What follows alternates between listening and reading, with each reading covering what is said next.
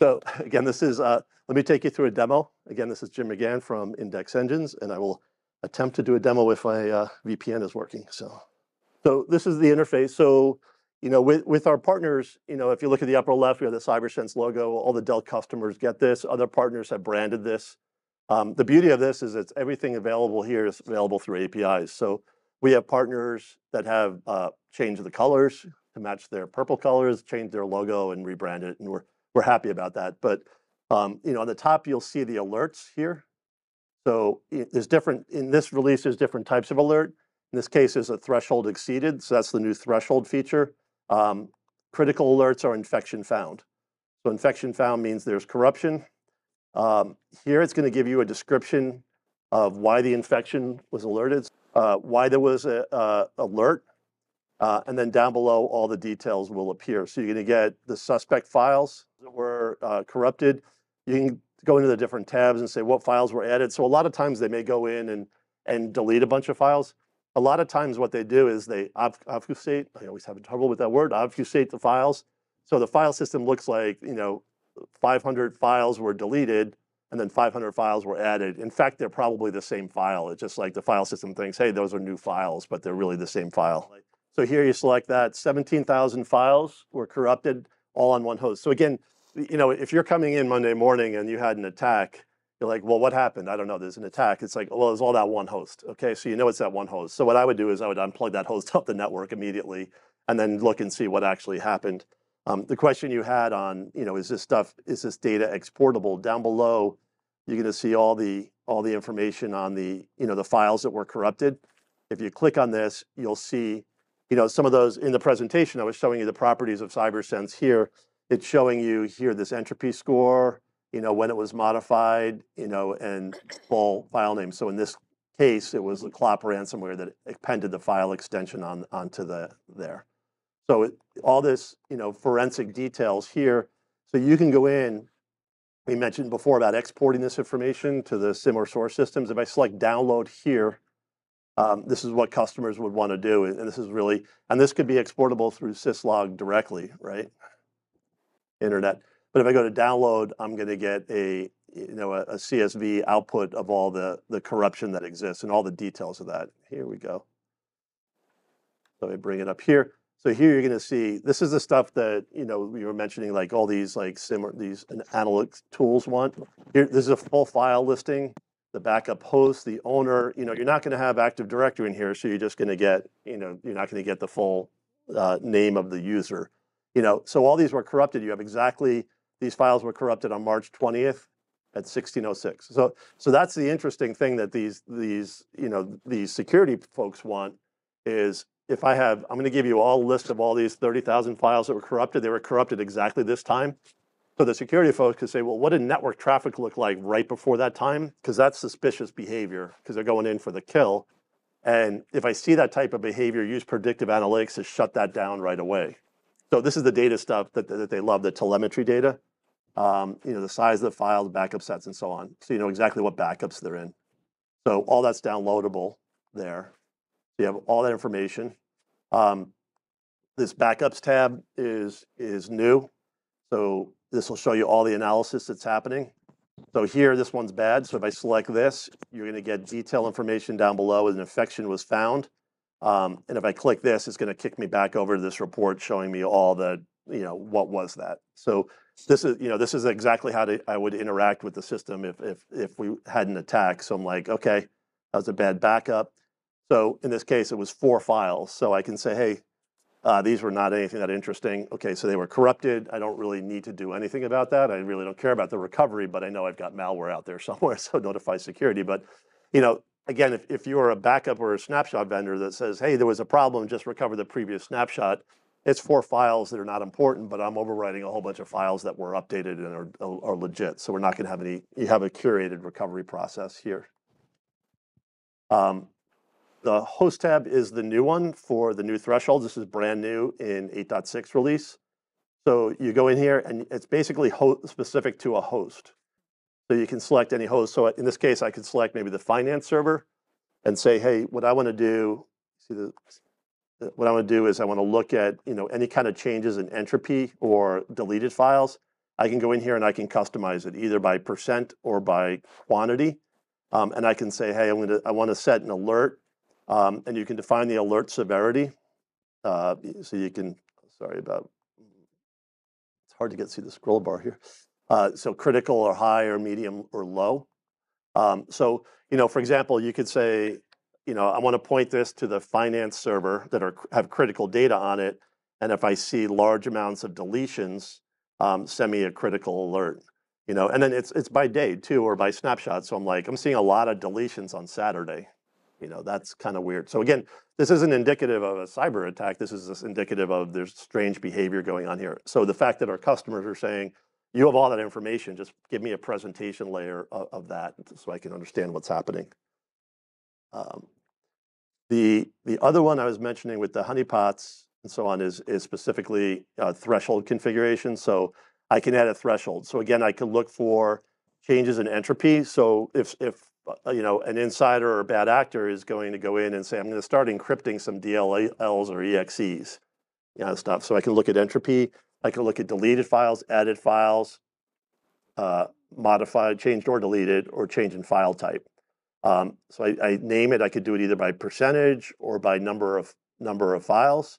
And then I could basically just define a host and a path. So I can do either a full host, I can do a folder, or I can do an individual file. So if there's one EXE on my network router system, I can say, if anybody touches that EXE, I want to know about it. So again, this is more the security teams leaning in and saying, just help me monitor to look for this unusual activity. And it's all been, in CyberSense. So it's something that's been available for a while, right? Okay. That is the demo. So real quick question, I guess, how do you do this integration, right? How do I plug CyberSense into my data sources and say, all right, start scanning? And what does that look like? Is it a hardware play where I buy a rack and I drop a rack and I just give you 40 gig connectivity, or what does that look like? I can answer that. You probably can answer better. Sure. But we depend on the customer's backup software or snapshots to gather the data and present it to CyberSense. So it's whatever in there CyberSense will analyze. And, we're doing, we have any kind of throughput or connection. It depends on the customers. They set up the connection and it's multi-threaded. So you could have, 10, 15, 20 different CyberSense scan threads happening at the same time. So there's a lot of, it depends on the data. Usually with customers, when they first deploy, if it's petabytes, CyberSense needs to get through all that data for baseline day one. But then, the incremental change rates, you're talking 2 to 3%. So, at that point, you just keep up with the data on an incremental or. Right. Yeah. So I guess let me reframe my question, right? So is this a SaaS offering where it's all in cloud and I'm, I guess, sending that data up where you're looking at my backups, or I guess, how do I integrate you into those backups so that you can then take a look? So we have, one of our partners, Dell, has a cloud offering with AWS. And I don't know if they've announced yet. They're planning on announcing another one, Azure. But their deployment, CyberSense can scan in all sorts of different environments. It's really kind of a deployment option, and those customers just connect. CyberSense runs on a server. It could be a virtual server or a physical server, and the orchestration is what connects it to either the backup environment or the snapshot environment. I don't know if you have anything else. It might be multiple servers as well. Yeah, multiple servers. Yeah, we have customers that have dozens of servers depending on the data. Yeah, and you hit something that I also wanted to touch on. So as a lot of companies are trying to make a public cloud shift, for example, if I have Commvault backups inside of AWS, how do you as CyberSense integrate with AWS and making sure that I can scan that environment? Yeah, CyberSense can run in cloud, can run anywhere. It's really a partnership opportunity, and we are talking to a number of the cloud vendors. The limitations of where CyberSense runs is not a technical limitation, it's a business limitation. And we've been focused on more of the storage vendors and penetrating those. So, the IBMs and the Dells and the others that you'll be hearing about shortly. The cloud vendors are something that's interesting for us, so we just need to engage with those folks. But it could definitely run there. Some of the challenges in the cloud is access to the data and compute, because CyberSense is using compute and read-write access to it. So, it can get expensive in the cloud. if you're just storing cold data in the cloud, it's cheap, right? But if you're running compute and using it as a data center, not less cheap, So I mean, it's usually just more business decisions than technical decisions. But there's lots of deployment options. We have some customers through Dell that are running this as a managed service for their customers. And some of our other partners, Infinidat also, that's doing it as a managed service for them. I mean, I think managed service is kind of potentially in our future. We're looking at that as well. But I think customers would like that. I mean, not everybody has the expertise in-house to be able to support this and recover from this, and managed service makes a lot of sense there. Yeah. And I guess where are the boundaries of where CyberSense can really do data scanning and ingestion, right? Like I know that you guys can integrate with a lot of things. You said that you can do disk scanning, but for example, like if I have an OKD deployment on-prem or something, can you scan my entire OKD cluster, or how does that work? So as Jim said, we can deploy pretty much anywhere, and we understand a wide range of data types at a binary level. So you'd want to make sure that there's some fit there. For example, we don't currently do mainframe. That'd be something that's outside the sphere of things that we look at. But other than that, you can deploy this in most environments. As Jim said, you can deploy straight into the cloud right now. We have images for AWS and Azure, so you can deploy there. Or you can deploy this on servers or virtual servers in the enterprise. So I'm not sure if that's answering your question. Yeah, I guess, do you have all of the different parsers that you would need to interpret that data and make sure that, I guess, it's still unmutilated and in its respected form that it should be? I think we, at a binary level, certainly one of the surprises for me, I think, when I joined the company, so I'm relatively new to the company, I've been with it about 6 months now, was how many, over the last 20 years, the company's written all of these interpreters to interpret all of these files at a binary level. And I was surprised at how comprehensive that was. The ability to go into an Oracle database, go down to the page level and interpret data at that level. I remember on my first day in the company, it was sort of a Matrix moment, like the movie, when I went into a developer's cube and he just had screens of hexadecimal. And I'm like, what are you doing? And he's like, well, it's an Oracle database.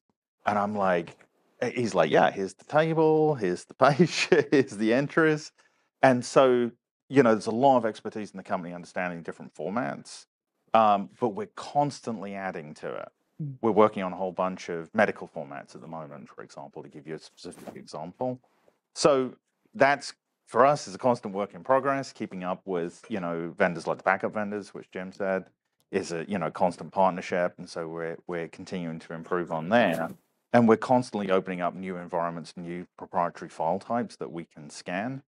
So that'll just continue over time, and as specific examples open up, in fact, talking to one vendor about mainframe now, that may be another format that we choose to ingest at a binary level. So it'll just continue to expand over time as we continue to grow. Gotcha. Thanks. All right. Thanks. Yeah, Lars here. I'm having a question. When recording data, do you integrate with the recovery systems, or is the CSV file everything you get, and you have to do stuff manually? So I think your question is a little bit of echo here, but do we integrate with the recovery system is the question? Yeah. So we provide all the detailed information to our partners on what needs to be recovered, and it's their job. They have different types of recovery deployments that they've implemented. So I think it depends is the answer. It depends on what our partner has implemented. Some of them, like that are doing snapshots, just want to do an immediate recovery. So they'll see they have a data management recovery tool. They'll say, hey, that previous backup had a problem. This is the clean one. Just recover that because it's about immediate recovery. So it depends. We provide all the detailed information for a curated recovery, and the partners can or cannot implement that. It depends on what they do. So it's not a black or white. It just depends on how our partners have implemented that. So okay. Any other questions? I had one more section, which I think I covered most of it, and I have 1 minute and 23 seconds left. So when I see see somebody with a microphone heading this direction. So yep. So we'll cut it off. I just think, to wrap it up, the level of the deep forensic analysis of what we provide has a tremendous value in recovering from an attack. Again, if you think about good, better, best, this is by far the best. And again, everybody that we've dealt with that are very smart people that are partners and customers really look at and investigate the technology and say, no one can really build this. This took decades to actually build this level of platform. And our challenge has always been to educate customers, partners, thought leaders like yourselves as one, why it's important, what's happening out there, but also the underlying technology. And what we're very proud of is the content-based analysis. And every day with CyberSense across, we're just doing analysis on that. It's exabytes of data being scanned across the globe. Customers have that level of confidence that the data is clean, the data is good from a ransomware attack. And it's hard work. I know we've been spending decades doing it, but it's providing tremendous value to customers today. And they are recovering and really reaping the benefits of it. So